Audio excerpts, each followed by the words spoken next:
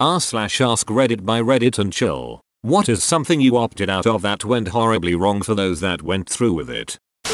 The Cave Creek disaster. 14 people died when a viewing platform collapsed. It took 2 hours for the first responders to get there, which was no fault of theirs. It was simply rough terrain and isolated. 2 of my mates died there, and I was meant to go, but was hungover as hell. I worked with the engineer who designed the platform about 3 years later, and the poor guy still believed it was his fault, which it wasn't. He designed it perfectly. The workers who constructed it used the wrong size bolts. Holy shit, I feel so damn bad for that guy. As an engineer, that's the scariest thing about what I do for a living. That I'll make the smallest of mistakes, and then find out years later that people died because of this one little thing I did wrong. It has literally kept me awake at night before, just going over things in my head, wondering if I didn't forget this or that. You sound like you're one of the good engineers. Keep it up. I live in Aurora, CO, and I was planning on going to the showing of The Dark Knight. Not that I opted out, but my car battery died that night and I couldn't drive there. I thank my lucky stars that I was not involved, and I'm terrified that I could have possibly died. Edit. Spelling. This is very eerie. Thankfully nobody I know was killed. Except a few of your puppies. I left my friend's 18th birthday party where everyone was already smashed at approximately 7 PM. Came back around 10 and pulled into the alley right in front of the police. Everyone went to jail but me and a very intoxicated friend who was passed out behind a shed, and the police didn't see him. Editing to inform everyone who wondered why they were arrested that this took place in the US, where the legal drinking age is 21. LOL, your buddy was an exemption to those that went through with it. Exemption. Exception. Why would everyone be arrested? Shouldn't they just be cited? On a road trip, everyone stopped at a Sonic and got burgers. I didn't get anything because I didn't want to be too gassy in the car. Everyone got terrible food poisoning. Except me. Good choice. You didn't get food poisoning, and they got Sonic. I'm really interested in what kind of responses you get to your username. Any good stories? Lots. I wouldn't share them without permission, though, and a lot of them are too personal to ask. I'd recommend r/life in a post, if you're really interested. Not me, but back in the early 80s my dad was diagnosed with leukemia.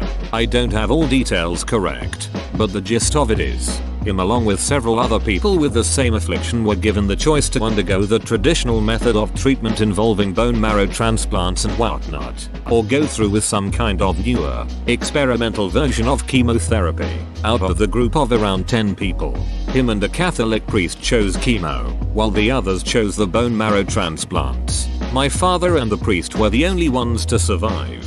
Not everyone who has a bone marrow transplant survives, but for those that do, the recovery can be complete. My dad had one in 2012, and he's doing great. At the time he had his transplant, survival rates were a little better than 50% at the 2 years post-transplant mark.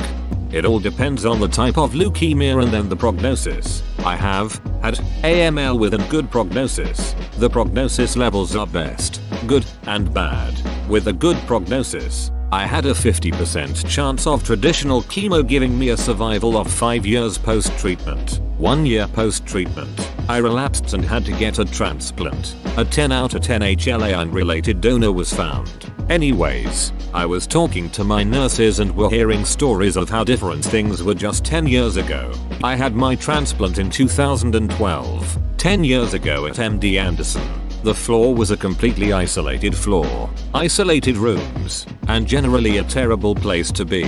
It was a prison to help you live, and even then, the infection rate and complications were high. The way bone marrow was harvested and handled was completely different from today. I can only imagine what it was like in the 80s. Cutting edge medicine that is proven, but still learning how it all worked. Knowing that HLA tissue type is important in matching, but not knowing that 4 matched markers is not good enough till enough studies have been done. I am happy your father is around. I will say you are the first person to make me actually think about those before me. If it wasn't for those who came before me, who were the brave to take the risk, I wouldn't be here. Thanks to the progress made by their lives, I am here. My life is built upon the sorrows and pain that other families and patients have gone through. Every sample of blood that they have given, every bone marrow biopsy, every complication, every reaction that has happened before me, has helped me.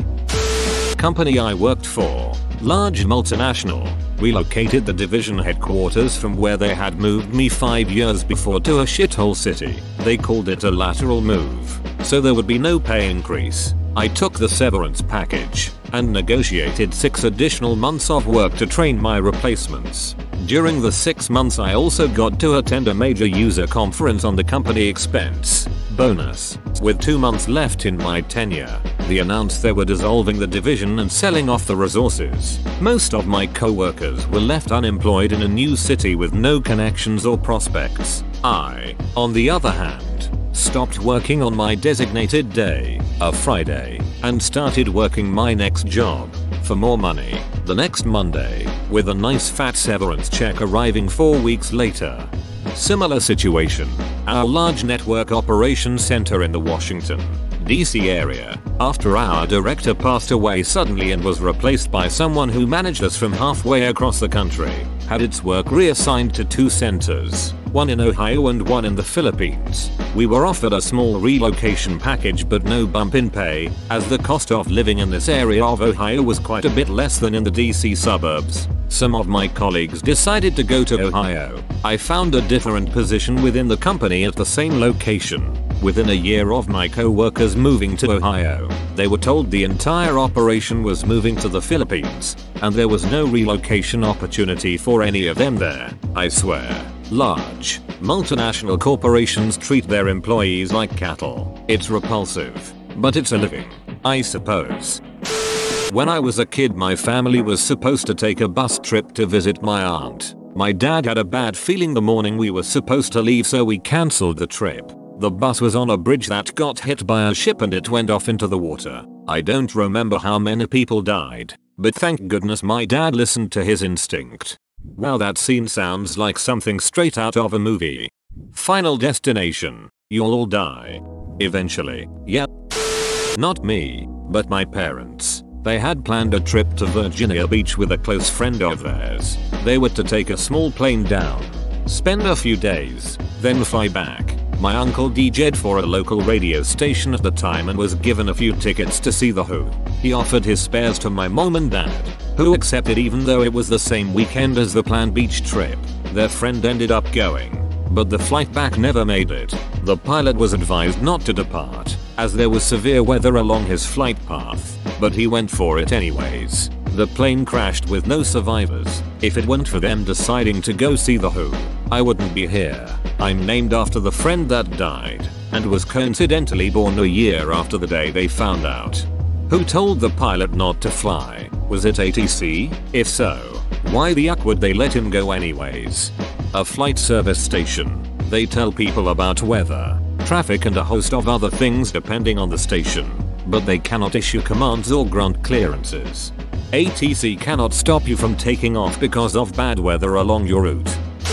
A group of my friends were smoking synthetic marijuana at a party in the days where it was a new thing and hadn't made the news for the adverse effects it causes. I turned it down because I had college the next day and had to go home and rest up. I heard the next day that 2 of my buddies had ended up in hospital having suffered seizures and the third had suffered temporary heart problems. Law enforcement here. Synthetic cannabinoids get outlawed regularly, but the problem is they're outlawed by chemical composition. Once one formula gets banned, they alter the composition just a little and legally it's a new substance and the ban process has to start anew. They're on something like the 6th generation of reformulation and they're putting some really god-awful stuff in there. This is a bad scene. Too long didn't read You're Not Crazy. Kush K2 is getting worse. Bro, if only there was something people could smoke that wouldn't kill them. Salmon? I was doing one of those really famous obstacle course mud races. Got to an obstacle that involved jumping off a 15-foot platform into muddy water. I climbed to the top, took one look down, and freaked out. There was no way to tell how deep the water was because it was so muddy. And here were people smiling and doing flips off the platform into the water. I had tears running down my face from the panic. So I climbed down and ran around it. A few hours after my heat, a guy died on that obstacle due to accidental drowning. He went down and didn't come back up and just simply went unnoticed in the excitement and energy of the crowd. Which was my fear to begin with. Link. Journal Newsnet link. Fixed a word.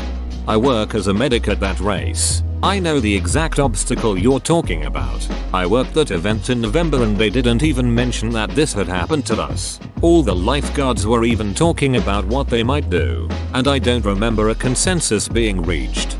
My roommate and another very good friend competed in that race as well. They had similar feelings to yours, and were worried about their clothes and shoes weighing them down in the water, so also decided to skip the obstacle. I'm really thankful that they, and you, made that choice.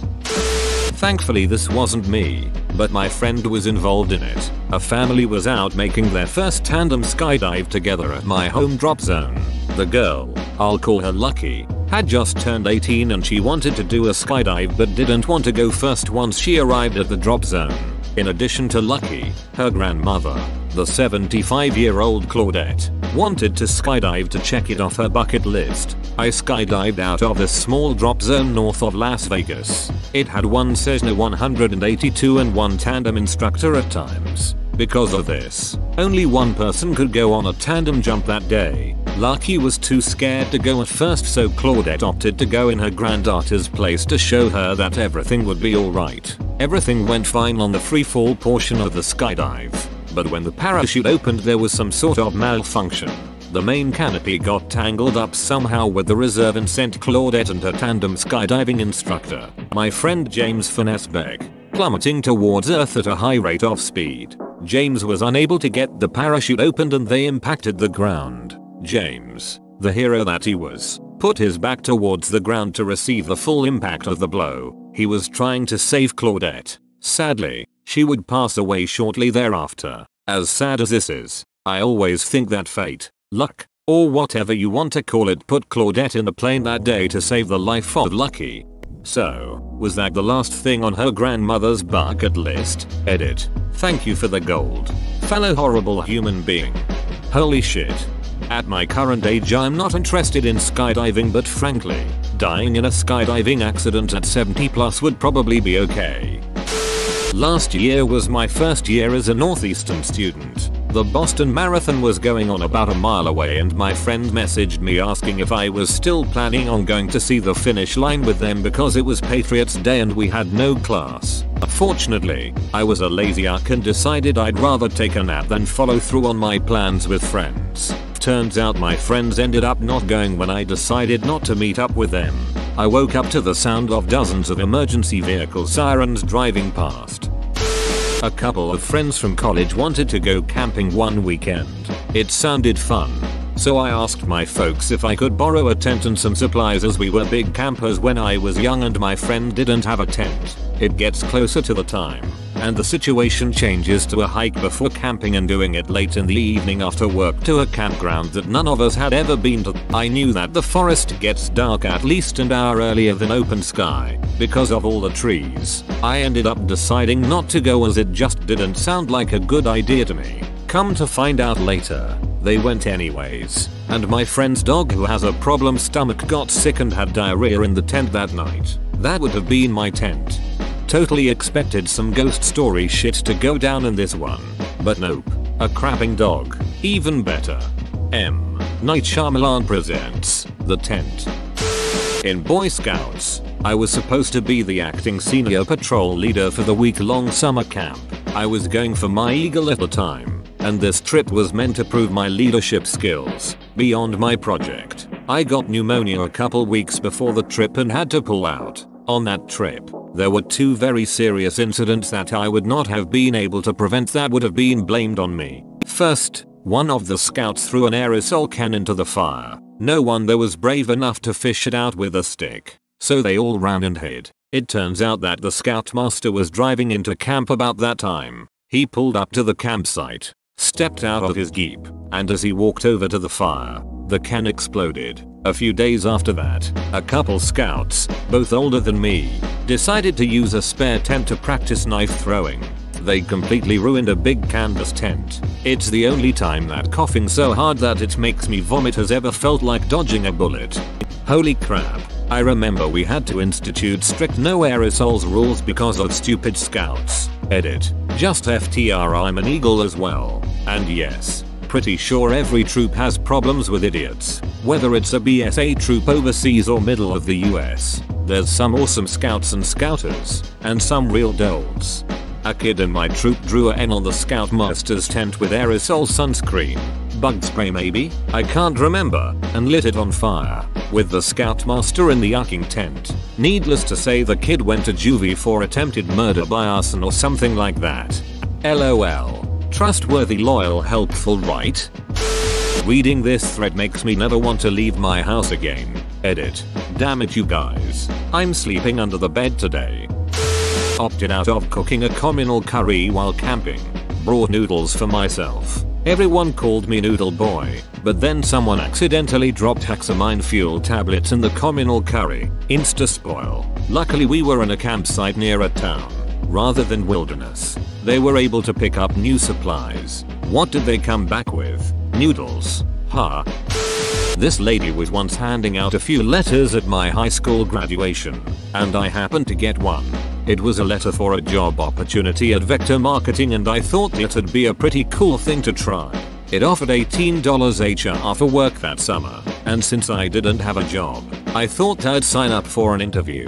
But after doing some research online, I found out that the job is a complete scam. Basically, they hire you as a door-to-door salesman who sells massively overpriced knives, like $1,000 for a set. They train you for 18 hours, unpaid, 6 hours a day, 3 days of training, to show you how to use the knives and how to sell them. Then, you go door to door and offer to show your product in an hour-long sales presentation thing. You get your $18 HR if the person signs a form saying you've presented them the knives for an hour. You may think this system is really easy to beat. Just tell your friends to sign forms and then collect your $18 HR. However, if you don't sell any knives, then it reflects on your performance. They'll call you a bad salesman. They'll require you to do more training. There goes your possible resume resource. Too long didn't read almost worked for a company whose business plan was to prey on its own workers.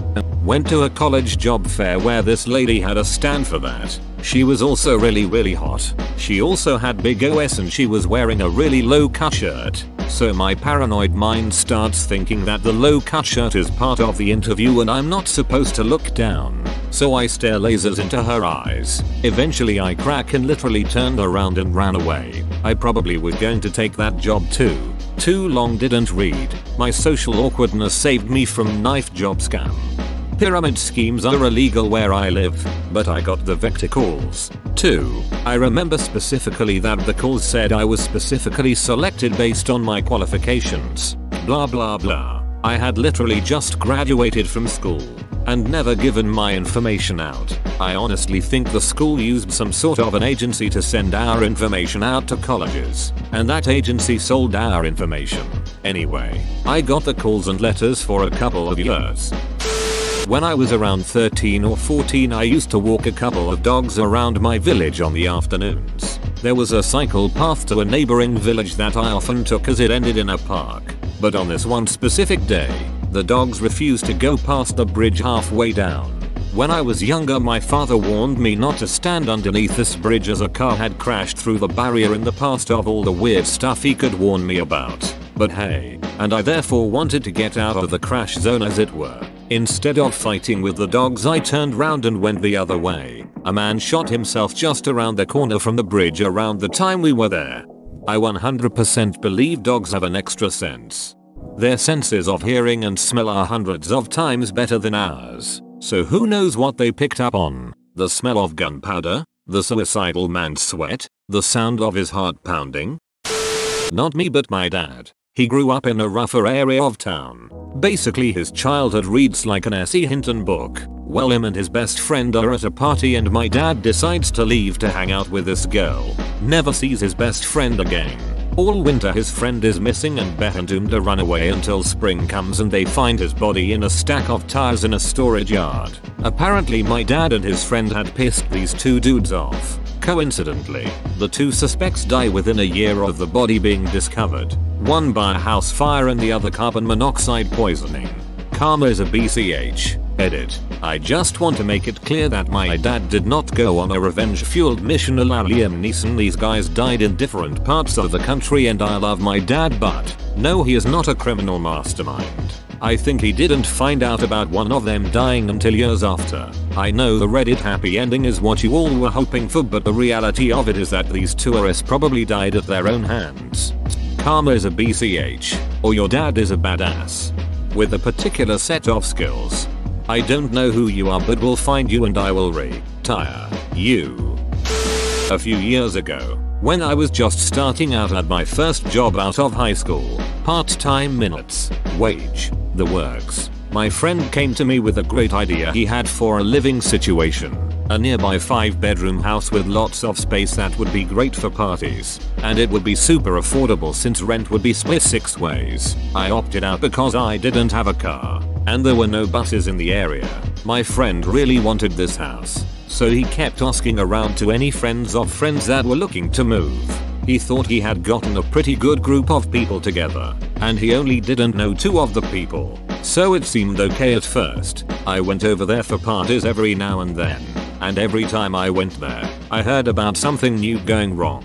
First, one of the guys living there was a quiet, solitary type who wanted out as soon as he realized that he basically moved into a frat house with people he didn't know. The other roommate that was kind of outside of our friend group had a string of emergencies that prevented her from paying rent, which meant that everyone else there had to throw down even more to make ends meet. One of my friends, already starting to get into debt, moved back in with his parents and kept trying to get his money back from everyone else who was in the same situation and didn't have any money to give. After their second set of roommates ended up being total arrests or having medical issues that forced them to move out, the year-long lease was finally up, and even after spending a week of solid cleaning and fixing things themselves, they still didn't get any of their security deposit back because parts of the house had gotten so jacked up. As I was helping my friends clean the house, they asked me, "Want to move in with us into a 4-bedroom house in the next town over?" I said no politely, and,